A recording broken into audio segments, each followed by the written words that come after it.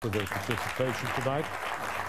The two Democratic candidates vying to replace Senator John Kerry's Senate seat squared off in a debate Wednesday night, moderated by Boston University professor R.D. Saul. Stephen Lynch and Ed Markey used the half hour to cover topics ranging from gay marriage to the economy to Obamacare. The vote for President Obama's health care bill was the proudest vote of my career. Lynch, who voted against Obamacare, accused Markey of backtracking. You're supporting repeal of sections of the Affordable Care Act that you voted for because now you realize that the medical device tax is killing our manufacturers in the state. So the candidates also touched on the important issue of a woman's right to an abortion.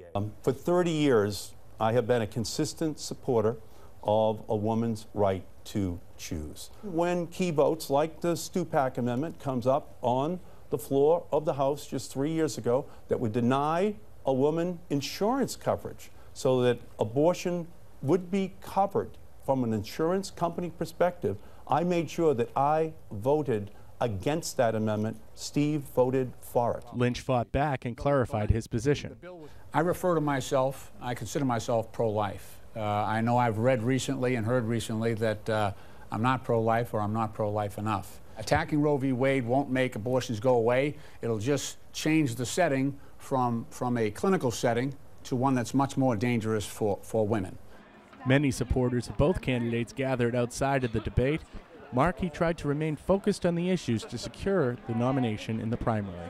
I think the driving issues are women's reproductive rights, health care, innovation, economy, the issue of gun control, and my actual successful work in the past on banning Chinese assault weapons. I think they're going to be looking for someone who can go to the Senate and be effective and effective immediately.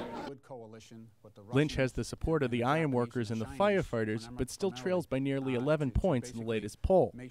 He said that encourages him to work harder. I always feel like I'm an underdog, but I like that. I've had 3 of these special elections, and this is probably the best I've been doing in any of those elections, and I won all 3. So I guess I'm more comfortable in the underdog role after you've been there for a while. I'm always outspent, but I'm never out-hustled. The Democratic candidates discussed many issues tonight. There's still more time for debate and discussion. Primary not until April 30th, the general election at the end of June.